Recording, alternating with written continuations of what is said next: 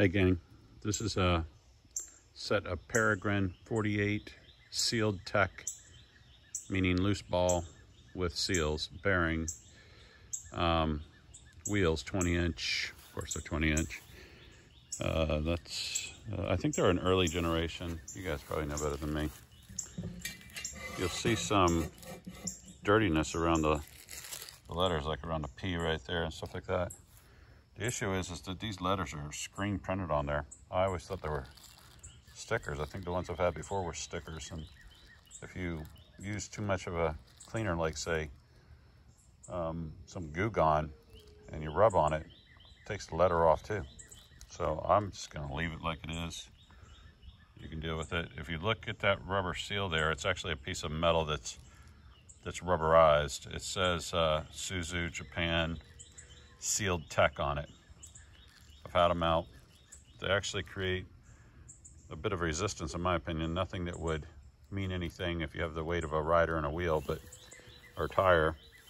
But in this case, if I just spin them by hand with no weight on them, they, in my opinion, they slow down kind of quickly. Anyhow, there's normal wear and tear on these. There's scratches, some around the way, you know, you see them right there. See one right there. You'll see different things like that. They're straight. They spin well, not forever due to that seal thing I just described. And the back has a pretty good brake rub on the one side. But it's clean and it's straight. I'll give you a wheel check in a minute here. Can't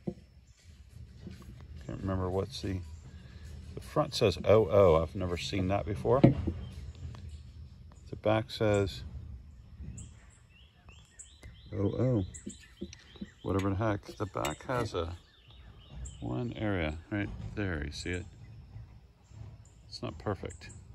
You can see no issue on the lip there. But anyhow, I owe it to you to mention that issue. Again, I think that makes them an earlier gen, so I'll look up that date code. Give you a spin test.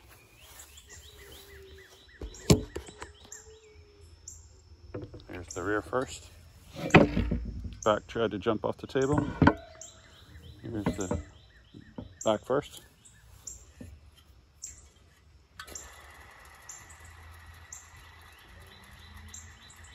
You can see some moving around. Nothing crazy. No problem putting that on a bike and going, but you could improve on it. I'll slow down here a little bit. Okay.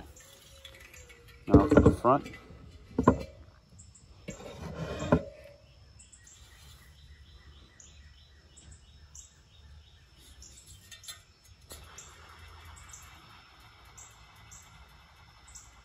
It's smooth.